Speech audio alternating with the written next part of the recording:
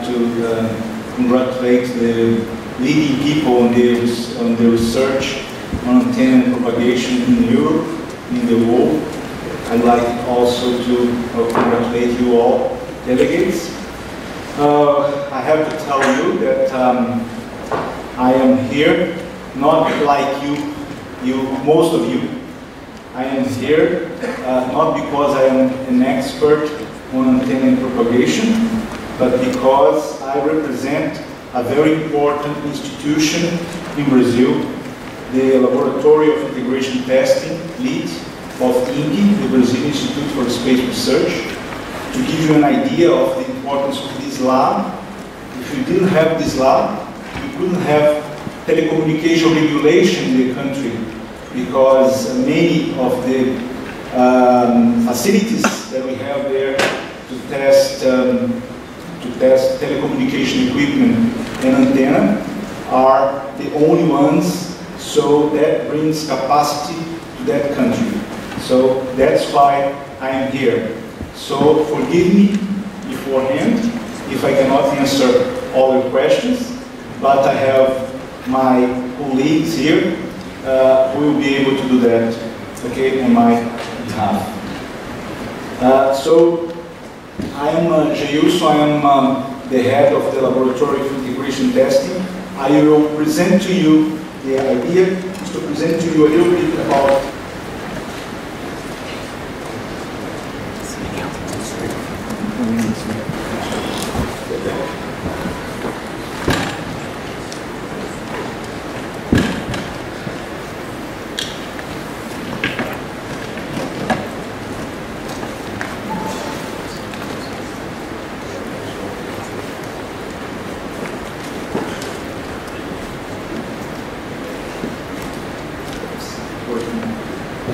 So I'll talk to you about INPE and LIT, LIT's industrial demand, LIT's expansion, and research and development and innovation activities on antennas in Brazil.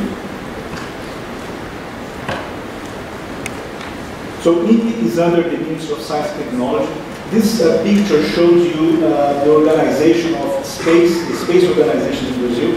So we have under the Ministry of Defense, we have the Space Technology Development Center. We have Metrology National Institute under the Ministry of Industrial and Commerce. We have under the Ministry of Science and Technology the Brazilian Space Agency and INPE, the Brazilian Institute for Space Research. We have universities under the Ministry of Education and Anatel, which is the telecommunication agency under the Ministry of Communication. So here is INPE all over the country. So our headquarters is at São José dos Campos, in São Paulo State. But we also have important institutions in Cachoeira Paulista and Cuiabá.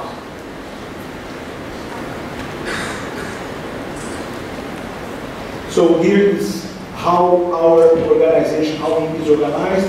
INPE has 5 major areas. One of is meteorology, another one is remote sensing, another one is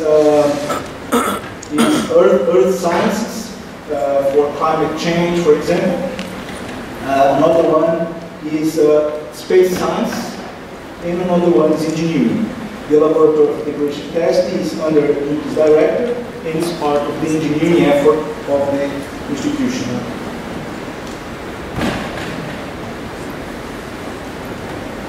So here is the laboratory. It's a complex of laboratories, actually. So originally it was this part here. From the year 2000 onwards, it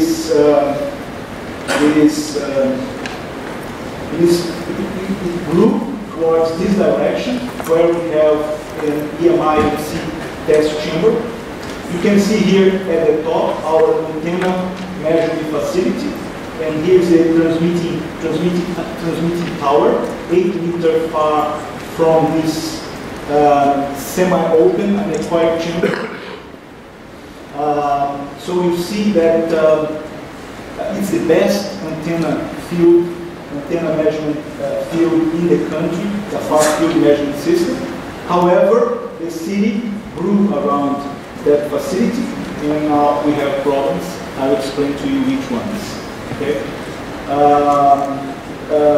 After the year 2000, we grew building here new EMI, larger EMI testing facilities for larger satellites, and also we improved our existing EMI EMC testing facility.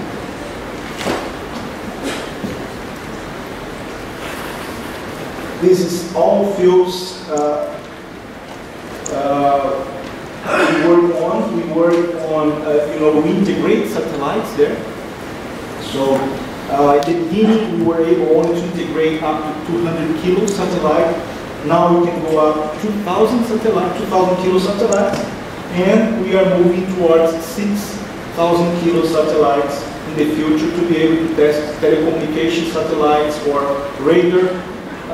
radar-based satellites in that facility. We have environmental testing there, thermal vacuum testing, we have vibration testing, acoustic testing, and of course EMI, EMC testing, electromagnetic interference testing. We have also the reliability, component reliability laboratory. All the electronic components that fly on satellites are being tested there. We have calibration facility.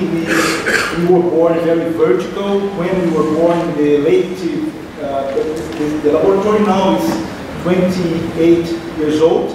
However, when we were born, we had no calibration facility in the country, so we had to have those facilities at the laboratory.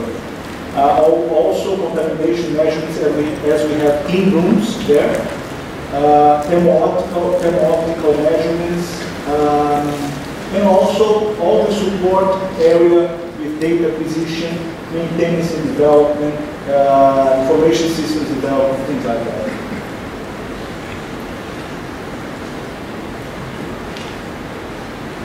Here's a view of the experience of the lab in terms of payloads, space payloads that were tested there. So we had the first Brazilian satellite launched in 1993, although it was ready since 1989, waiting there at least to be launched.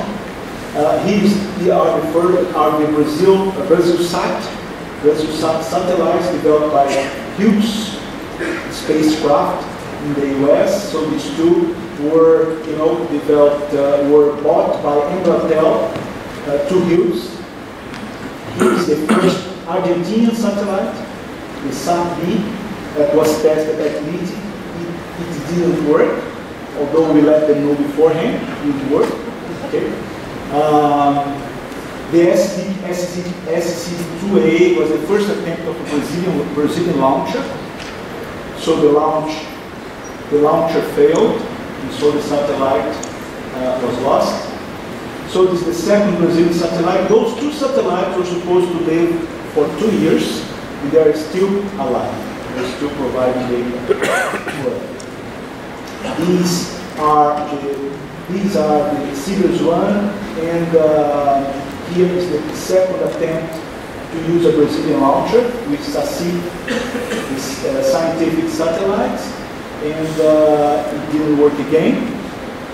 And the launcher failed, and we have the Sirius 1 satellite, the first satellite, the Sirius series, launched in 1999. Sirius is China, Brazil, Earth research satellite. Brazil and China have a joint development of satellites, and it's still working, still on. Here's the second Argentinian satellite, SAT-C, and it was successfully launched in the 2000. Here is a humidity sensor for Brazil on board of satellite Aqua from NASA. Here's SATEC, the third attempt of having a Brazilian launcher, and we had another failure. But this time we had 21 people dead at the launch center, the launching base. The launching base melted with the launch was held to the base, and everything melted, and together with that base, we lost 21 technicians from space institutions in Brazil. So in this year we had the Sirius 2 satellite launch, Sirius 2B 2007. The SAT-D Aquarius is an Argentine satellite, so it's a very complex satellite. It's $350 million satellite. The platform is Argentine, the payload is American by JPL. Then the Sirius 3 satellite launched in the end of 2013. We had a failure of the Chinese launcher.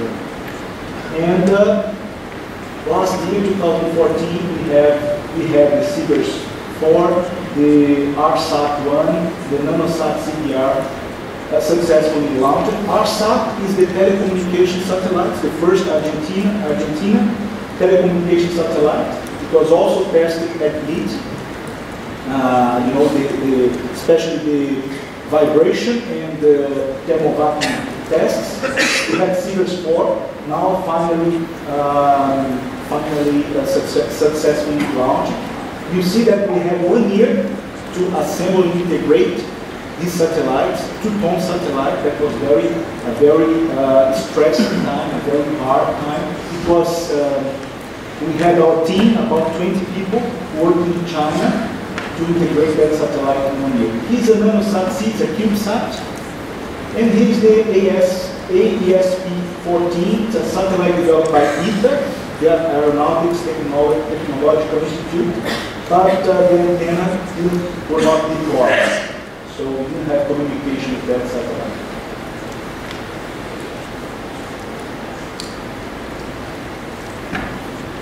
So here is an overview of LEED. So LEED is here's the high bay, it's the environmental testing area. So here we have vibration, we have thermal vacuum here of different sizes. We have acoustic chamber here. We have the integration area here. You see very short, it's not very tall here. The height is not enough for large satellites. We have all the calibration facilities and component qualification facility here. And here we have the EMI-MC test chamber. It is a 16 times 12 times 28 meter chamber. And we have the antenna measuring facility at the top of the building. So this gives you an overview of the facility as it is right now. So we are expanding towards this direction with a taller integration hall, and also an antenna measurement facility, a compact range or a near field antenna measurement facility here. So I'll go through quickly with some pictures about the facilities. Here is the Sirius satellite being tested in thermal vacuum chamber. So it's a solar panel developed by the Brazilian industry being tested there at a smaller thermal vacuum chamber. Here's the acoustics tests of the SAT-D. It's the Argentinian satellite, just the reflectors. Here's the dynamic test also of SAT-D, the Argentinian satellite, Argentina-American satellite. Here's our EMI-MC chamber with Sirius, and also an industrial test happening here. You see the dimensions of the chamber, 8 times 8 times 16. One of them, the other of them is 28, 15, 12. This is the large one. So here frequency goes up to 40 gigahertz, 200 volts per meter. Here we have up to 100 volts per meter and 18 gigahertz maximum. So here is our antenna laboratory. Here is the size of the chamber. So this is the antenna measurement facility in the country. It's the best one, and it's the one that works for qualifying commercial or the antennas that are developed by industrial companies or by academic institutions that want to become a commercial product. So it's a very key facility in the country. Here is a radioelectric model of the silver satellite being tested there. So now we go through, we also serve the industry in general, mainly automotive industry and telecommunication industry, medical, hospitalar industry. So we have some examples of automotive products being tested there. You see the antenna here. So here is for telecommunications test. So for a product to be sold in the Brazilian market, they have to go through those tests over there. Functional testing. So we also test for defense products, electromechanical, as I mentioned, dynamic test for automobile and computers. It's a climatic test as well. So our industry demand is growing. We increase every year with the number of customers that we have. So we have, this is the number of requests that we have every year. This is the number of antennas tested over there. So we have 73% that are being tested to see if they comply with the telecommunication agency regulations. 310 antennas. We have private area 96, and from the space area around 20 antennas. So here are the resolutions that a product to be sold in Brazil, they have complied with those resolutions, and the laboratory allows these products to exist, to be sold there. Okay, I'll talk a little bit about blitz expansion. We had in the year 2000, the end of the year 2012, a strategy written on science and technology and innovation in the country that stated that Brazil should be able to develop a telecommunication satellite industry there. So we had to start, and we had to have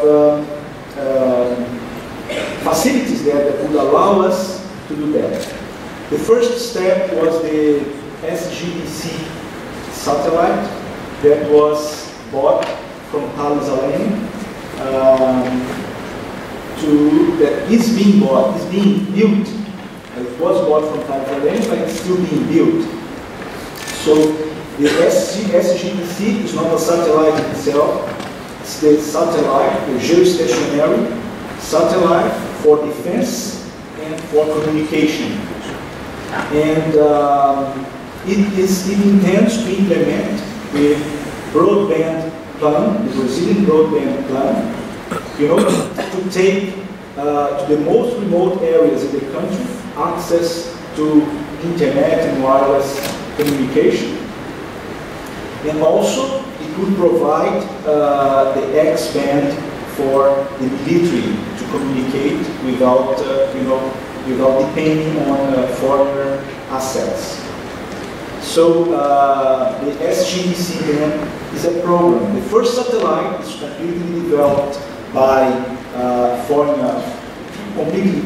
to be completely bought from a foreigner, can be from a foreign organization, and it will be, because it's being developed by Thales Alenia Space right now, and with a strong transfer of technology and technology absorption program with people actually working there in France, mainly, Cannes and Toulouse, to help to develop that satellite there.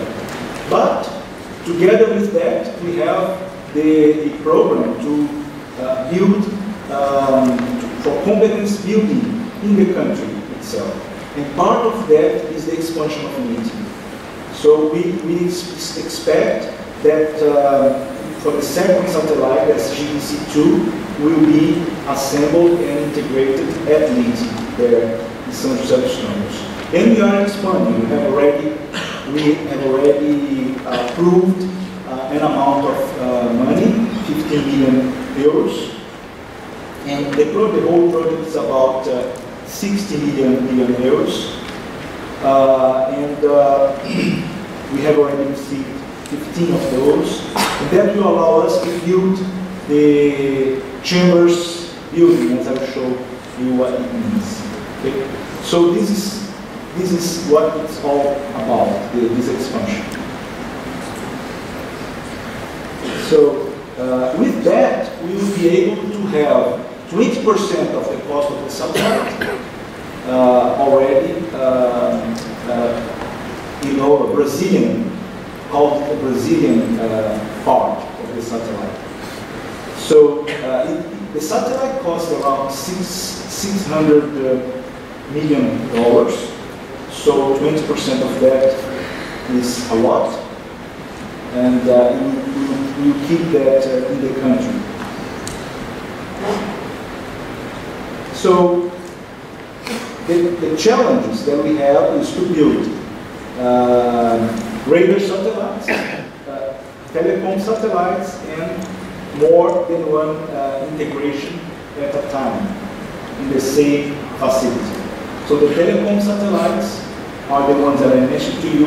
We'll start with the SGBC. We need radar satellites because our remote sensing satellites today is all based on optical, and you know, at the Amazon region, we have a lot of clouds. So we need radar satellites actually to monitor the Amazon region. But we need facilities that can test the antennas of those satellites, for example. And we need more than one integration at a time, as we may have defense requirements, we may have scientific requirements, and also telecommunication requirements to be met in terms of space payloads. So the idea is that the capacity needs to meet the future demand and challenge of space activity in Brazil. And also, we will have LITI's position as reference facility in capacity in Brazil and South America. I have to acknowledge that there exists another facility in Argentina, a semi-integration testing facility in Bariloche and also Córdoba, but they are very dedicated to a platform, to a type of satellite. They are SAT platform, the Argentine telecommunication satellite. The LITI is a much more general purpose laboratory, as we have vibration shakers, for example, of different sizes, thermovacuum chambers of different sizes, EMI/MC chambers of different sizes, and we will also have in the future a near-field measurement systems of different sizes, and also we hope a compact range antenna measurement system.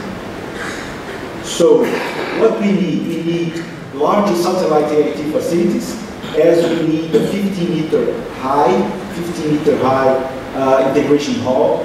The one that we have today is only 8-meter high. A larger vibration test facility with a 300 kilonewton shaker. Today, the one that we have is 160 kilonewton shaker. A new antenna measurement system for antenna testing and also for satellite plus antenna testing. And new instrumentation for radar testing. So here is the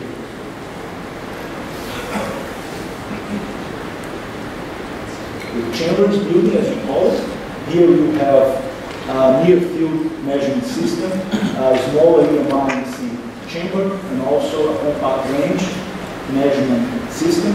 We haven't decided yet if we are going for a compact range measuring system or a near-field measuring system. This is still object to be studied. Here is the new integration hall. Today we have the money to build this building here, and also to have all the specification for the measuring systems.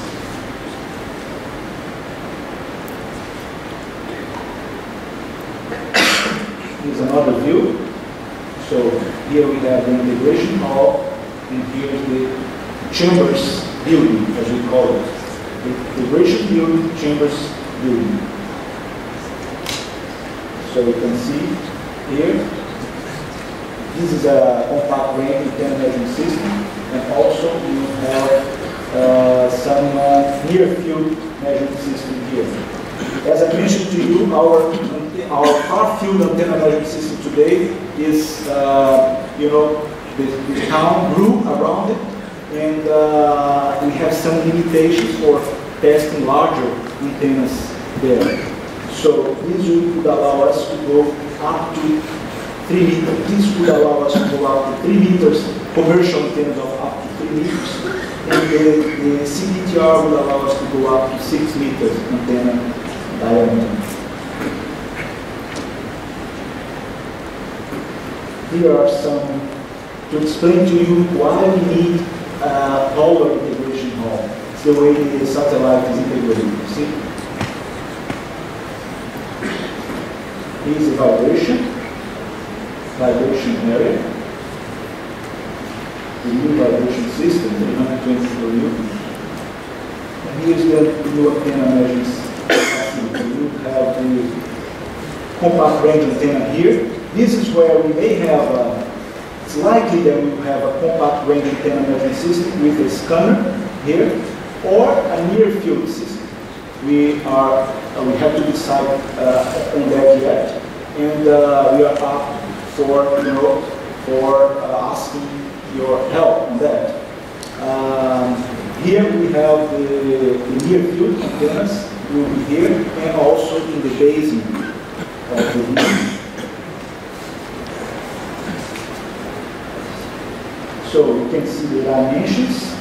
So we have a smaller planar near field antenna measuring system, especially mainly for smaller antennas, 1.5 meters, and also for commercial antennas mainly.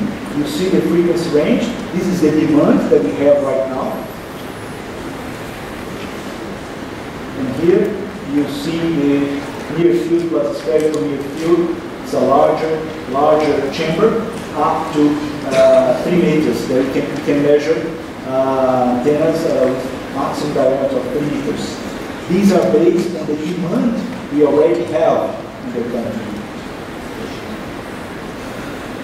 Here you can see compact range or planar near field. We have to decide on that yet, but you can see the dimension of the chamber. By zone is that, so that will allow us to test an antenna of 5 meters and satellite of maximum dimension 6 meters and 6 tons. And that will go up to 40 gigahertz. So here we have a comparison between compact range and planar near field. You can see for the satellites, the SGBC or Sirius or SAR satellites or Loureiro for observation satellites, the tests that would be done and what facility will be used to test that. So this is part of the study that we are doing. We are undertaking to decide on compact range or planar near field. So it's again continuation of that study now, considering comparison between two solutions, near field and far field, and also compact range. So in conclusion, the capacity that we have is for full space product qualification in Brazil, industrial product quality improvement, capacity for regulation, capacity for space in general needs to be developed in the country, and it's accredited by Brazilian and international agencies. LITI is accredited by INMETRO, the Brazilian metrology institution. Now I will talk a little bit about the research, development, innovation of antennas in Brazil, driven mainly by this broadband plan, the national broadband plan. So the telecom industry in Brazil is experiencing a turning point. So we have a very huge data traffic increase every year. It accounts today for approximately 5% of national GDP and generates approximately 470,000 jobs. So we have some factors that attract these activities. The use of local skills. Local skills is a good thing and also a bad thing because we need more skills there. The interest in the market, naturally. We have the local development cost, autonomy of the subsidiary in the country, the tax incentives. We have information technology law. We have what we call labor bank in the country, and also cooperation with research centers and universities. So we have challenges, the infrastructure in the country, tax burden, 46% of net revenue, and human resources that we need more and better. So if you consider the development cycle, we work mainly here on identification, detailed design, and the unit test, integration test, system test, and acceptance testing. So this is a field that we need to improve in the country in terms of product development. So here we have the main subjects in the industrial area, the services for receiving antennas for the distribution service of television and audio signals by satellite, the Earth station antennas operated with GEO satellites, the KU and KA bands, and also we have the the SGDC and the impact of that, and people are researching on that. So in terms of academy, I chose some important institutions in Brazil. They are not all, but the CITO of the Catholic University in the country. We have the Center for Research and Development for Telecommunications. We have the Technology, Aeronautical Technology Institute. We have the National Institute for Telecommunications in Atel, and also we have the Polytechnic School at the University of São Paulo. So here are the main topics that are being researched right now, just to provide you an overview. So you see that it's very much driven by the broadband plan in the country. So you see the subjects that are driving these research. So here is the CPE, related to broadband wireless network, but applied to public security.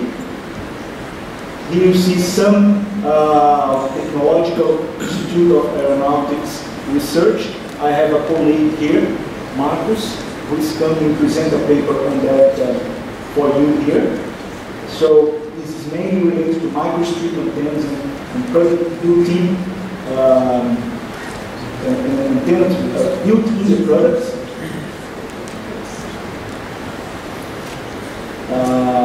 And here is the work that is going to be presented here. So the Inatel is much more worried about the integration of antenna and parts of the communication system. So they are very much worried about that, and also about broadband communication and full speed. At INPE, we have the antennas for the Sirius satellite and Amazonia satellite. So you can see the antennas that are being tested there. Not everything is developed by INPE. These antennas are also developed in partnership with Brazilian industry, space industry. So in conclusion, I talked to you about INPE and LITI, about LITI's industrial demand, about LITI's expansion and the research development and innovation in antennas in Brazil. I have to give you my last word that without this facility will be in very bad position in the country with less capacity or no capacity in terms of antenna development. We need to move towards, of course, more work together with universities and research centers, having their, when they write a project to the funding agencies, they remember that they have to test their antennas there so that they can become a product and be commercialized in the country and to become a real product. That's the gap that needs to be filled in Brazil. So we have academy, we have research institutions, but there is a gap to make those research to become actual products. Thank you very much for your attention.